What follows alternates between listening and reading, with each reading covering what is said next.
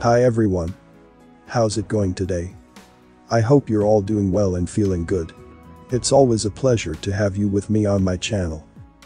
As usual, I will discuss some topics that you might like. I understand that the quality of this video might not be the best, but I hope that the content is still understandable and informative. If you're interested in learning more, I also have a Telegram channel where I share various information that I can't post here. And make sure to subscribe to my backup YouTube channel in case of unforeseen events. So, without further ado, fasten your pants and let's get started.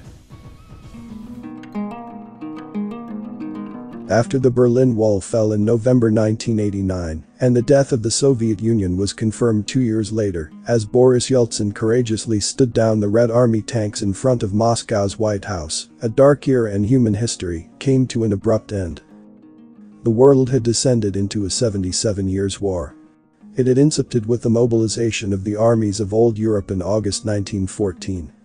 If you want to count bodies, 150 million were killed by all the depredations that germinated in the Great War, its foolish aftermath at Versailles, and the march of history into World War II, and the Cold War that followed inexorably thereupon.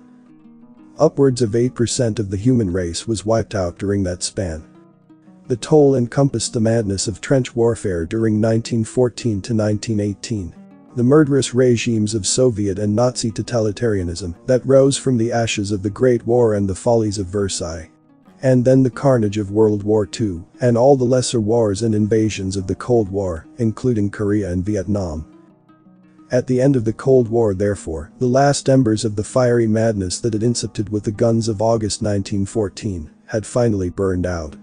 Peace was at hand. Yet 32 years later, there is still no peace because Imperial Washington confounds it. The proof is plain as day. The invasions and occupations of Iraq, the Washington-instigated shambles of Syria, the wanton destruction of Yemen, the regime-change barbarism that NATO inflicted upon Libya, the brutal sanctions and covert military war on Iran, the current unspeakable catastrophe financed by Washington's proxy war against Russia and Ukraine, and countless more lesser depredations, tell you all you need to know. All of these misadventures bespeak the fact that the war party is entrenched in the nation's capital, where it is dedicated to economic interests and ideological perversions that guarantee perpetual war. These forces ensure endless waste on armaments. They cause the inestimable death and human suffering that stems from 21st century high-tech warfare. And they inherently generate resistance blowback from those upon whom the war party inflicts its violent hegemony. Worse still, Washington's great war machine and teeming national security industry is its own agent of self-perpetuation. When it is not invading, occupying and regime-changing, its vast apparatus of internal policy bureaus and outside contractors, lobbies, think tanks and NGOs is busy generating reasons for new imperial ventures. So, there was a virulent threat to peace still lurking on the Potomac after the 77 years war ended. The great general and President Dwight Eisenhower had called it the military-industrial congressional complex in the draft of his farewell address. But that memorable phrase had been abbreviated by his speechwriters, who deleted the word congressional in a gesture of comedy to the legislative branch.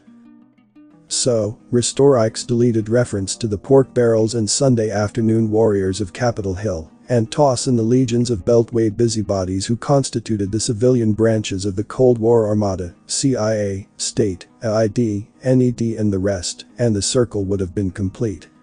It constituted the most awesome machine of warfare and imperial hegemony since the Roman legions bestrode most of the civilized world. In a word, the real threat to peace circa 1991 was that the American Imperium would not go away quietly into the good night. In fact, during the past 31 years Imperial Washington has lost all memory that peace was ever possible at the end of the Cold War. Today it is as feckless, misguided and bloodthirsty as were Berlin, Paris, St. Petersburg, Vienna and London in August 1914. A few months after that horrendous slaughter had been unleashed 109 years ago, however, soldiers along the Western Front broke into spontaneous truces of Christmas celebration, song, and even exchange of gifts. For a brief moment they wondered why they were juxtaposed in lethal combat along the jaws of hell. As Will Griggs once described it, a sudden cold snap had left the battlefield frozen, which was actually a relief for troops wallowing in sodden mire. Along the front, troops extracted themselves from their trenches and dugouts, approaching each other warily and then eagerly across no man's land. Greetings and handshakes were exchanged, as were gifts scavenged from care packages sent from home.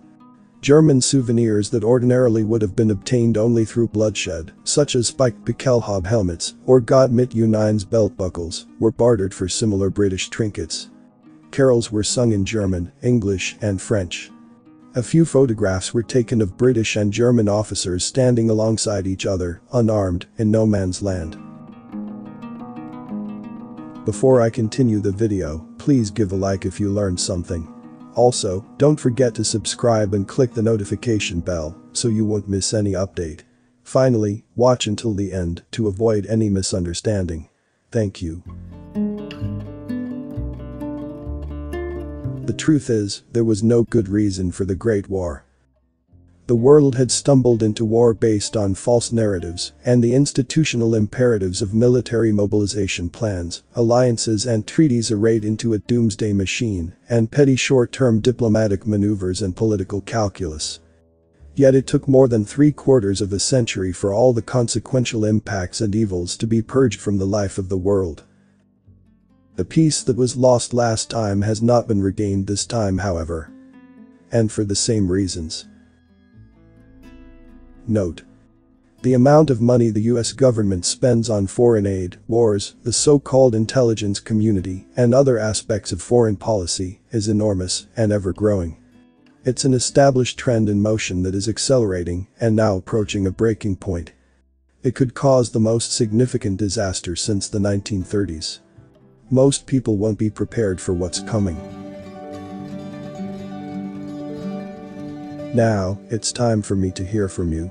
What are your thoughts on this video? If you found it interesting or informative, please consider giving it a thumbs up and sharing it with your friends and family. Remember, the more people know about these important topics, the better. Before we wrap up, I want to extend a huge thank you to all the individuals who dedicated their time and energy to research and gather the information presented in this video. Their efforts are truly commendable and have helped shed light on important topics that affect us all. Make sure to hit the subscribe button and turn on notifications to be notified when the next video is uploaded. Thanks for watching, and I'll see you in the next one.